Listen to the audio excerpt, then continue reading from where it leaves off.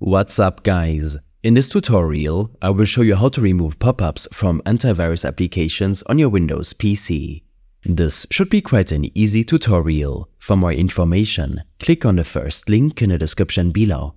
McAfee has observed a surge in deceptive pop-ups that misled some users into taking certain actions, while others find them simply bothersome. A significant number of these are due to browser-based push notifications.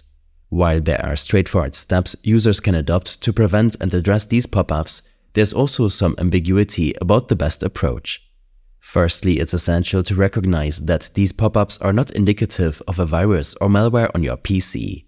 There's no need to update or buy software to tackle this issue. Pay attention to the site name sending the notification in the pop-up. It's usually located next to the URL. Navigate to your browser's notification settings.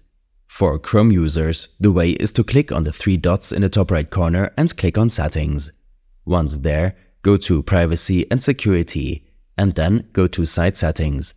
From here, scroll to the bottom and you'll find the pop-ups option. In your pop-ups and redirect settings, you can set the default behavior for your sites to Don't allow sites to send pop-ups or use redirects. This will prevent any site to send you notifications by default. Below, you can allow or disallow specific websites from sending you notifications while you browse.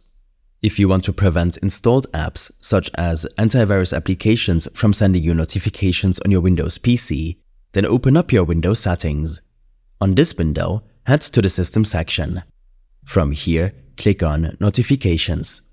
You can disable all notifications from apps on your PC, or below, enable or disable notifications from specific apps on your PC, such as your antivirus application.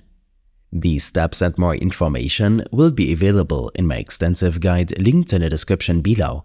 I hope this helped you out. Leave a comment if you have any questions and see you in the next one.